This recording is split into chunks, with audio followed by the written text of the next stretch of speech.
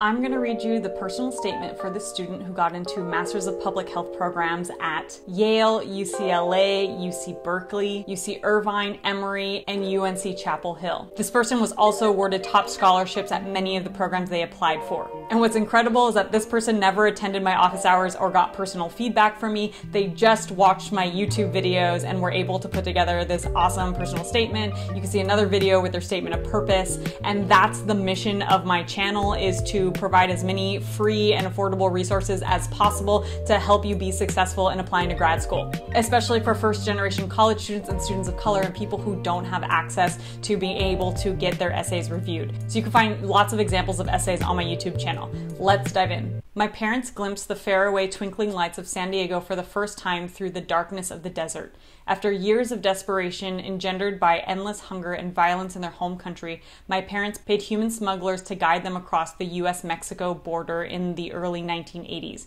They eventually settled in Los Angeles and attempted to adapt to a foreign country and its customs. In the years that followed, my older brother and I were born, and my parents struggled financially. I still remember hearing my dad's soft groans of pain as he slept on towels sprawled on our broken wooden apartment floor because we could only afford one mattress. Our low socioeconomic status also caused my family to struggle to access quality healthcare.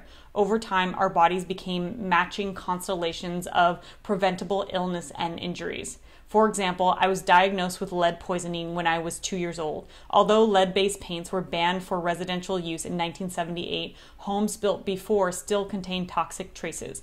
Moreover, lead-based paints are most common in older, deteriorating homes, which are also often low rent. As a result, these homes are usually occupied by low-income immigrant families, leading to disproportionate lead poisoning rates among communities of color. So this person does some really great storytelling in the way that they're writing. We see that they're demonstrating who they are and where they come from by telling us about their lives. And they're doing a really great job of showing instead of telling. They're not telling me, hey, I'm from a low-income family that has a lack of quality healthcare. They're showing us the ways in which that shows up for them, like with the example of the lead paint. That's a story where they're showing, here's how these things show up in my community.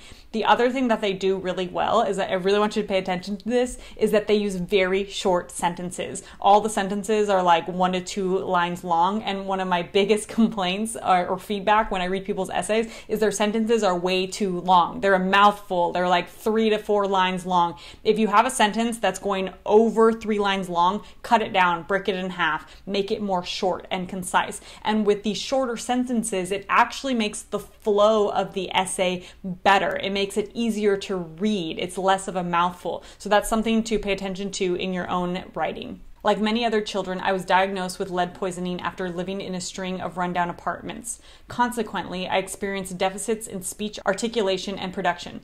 I also developed a severe lisp that rendered my speech nearly incomprehensible. My parents understood the severity of my poisoning, but as poor Spanish-speaking immigrants, they could not easily access healthcare resources. I did not receive treatment until I was 6 years old, when a shocked elementary school teacher discovered how underdeveloped my speech was and enrolled me in speech therapy. Despite 3 years of speech therapy, I repeatedly stumbled over the pronunciation of the simplest words. Yet I persevered and worked twice as hard as my peers and was awarded a full tuition scholarship to college. I was academically successful despite the health and housing inequities I faced. However, not every student enduring these inequities experienced the same trajectory. Understanding this made me even more adamant about helping other emerging scholars who endured similar challenges as me. I joined the Berkeley United in Literacy Development program during my freshman year in college and mentored 3 elementary students of color at an under-resourced school in Oakland. So here we see an example of something really tough that this person went through, but in the example, we're not left feeling like they are a victim. They're someone who overcame the circumstances in which they faced and then went on to be successful in college and then went on to then in turn give back in the communities that they care about. And that's a really great trajectory and narrative arc in this essay. I immediately identified with one of my students, Lily. Because she had a speech impediment, Lily's stutter prevented her from reading as well as her classmates, often discouraging her from reading. To combat this negative self-perception, I shared the many frustrating days I experienced at her age as I wrestled to overcome my speech deficits. My stories about succeeding in remedial classes despite my speech delays inspired Lily to practice her reading. After several months of endless hard work, Lily was able to read an entire chapter book aloud. Although her stutter was still present, it was no longer a major detriment to her reading. What's really great in this example is we see how the experiences that this person faced as a child with their own speech progression actually led to them really helping empower another student who was struggling. You know, I'm rooting for this person as I'm reading this essay. I want them to be successful. I'm really impressed by, you know, how they've overcome these things and how they're giving back to their community. In your own essays and your personal statement, you really want to share from a place of being vulnerable by showing who you are, the things that you've overcome. And that's what makes the readers root for you, is when they feel connected to who you are.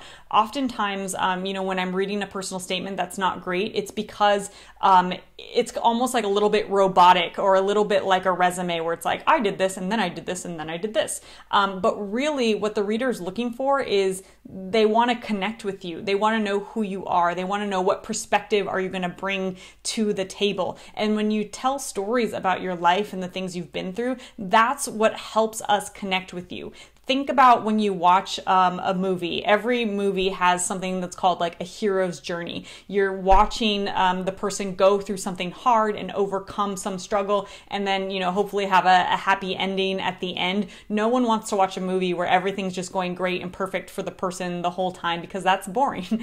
And so, you know, when you're writing a personal statement, you can borrow that technique and that narrative arc of really trying to find what is your hero's journey. How have you journeyed in and out of different experiences to come to the place you are at now to do the thing that you want to do.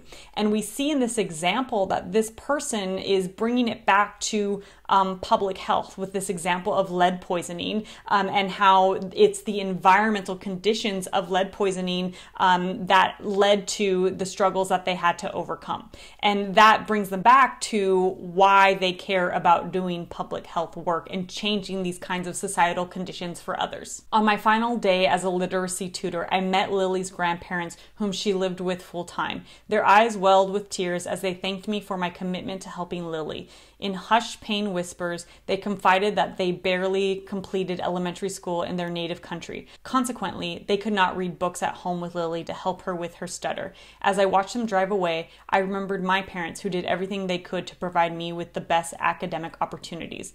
I want to point out a really great writing technique that they used in this paragraph, where they mention what the grandparents said to them, where they say, in hushed pain whispers, they confided that they barely completed elementary school.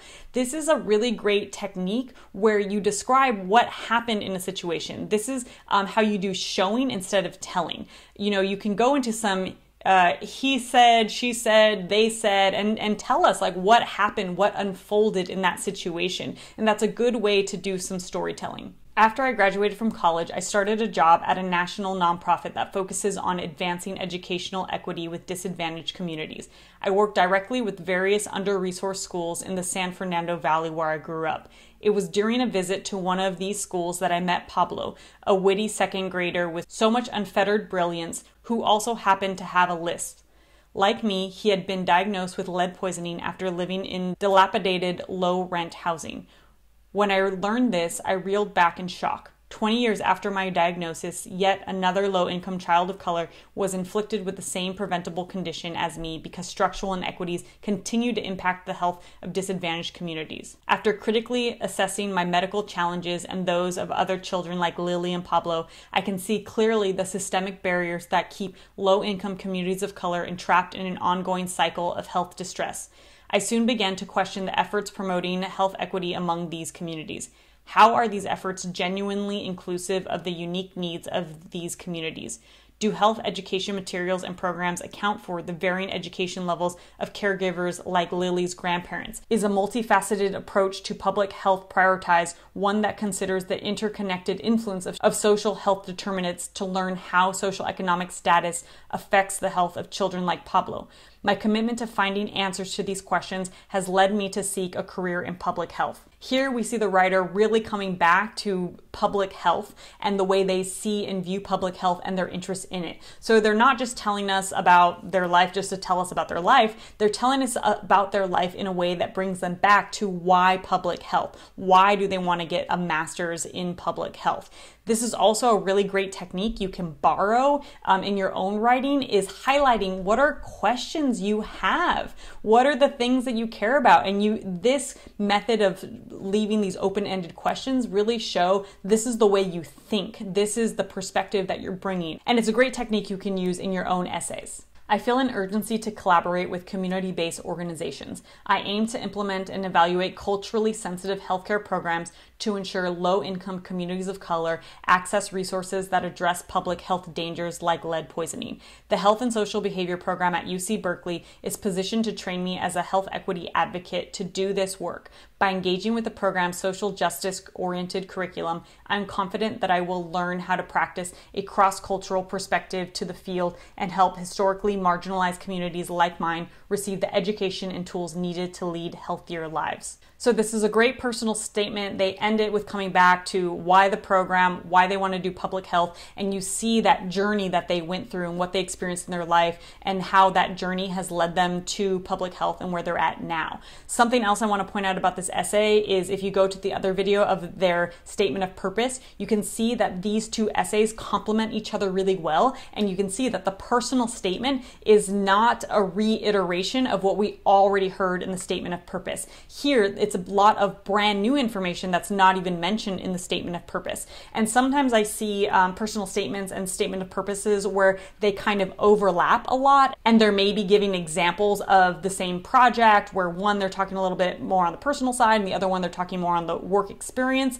It's better if you actually diversify what's in each of these essays, because each essay should show a different side of you, a different angle of you, and it's an opportunity to expand on the skills and the experiences you have. In the person's other essay, they were talking primarily about maternal and child health and all their experiences working on maternal and child health. And then in this essay, we see them talking about literacy, completely different than the first essay, but we see how the work that they did as a tutor working with these students was really impactful to them and really a motivator for why they want to continue to do this kind of work and prevent these kinds of issues in the first place from happening, and why that brings them to public health. So when you're writing your personal statement, you really want to make sure it's complementary to the statement of purpose, that is not repetitive of the statement of purpose.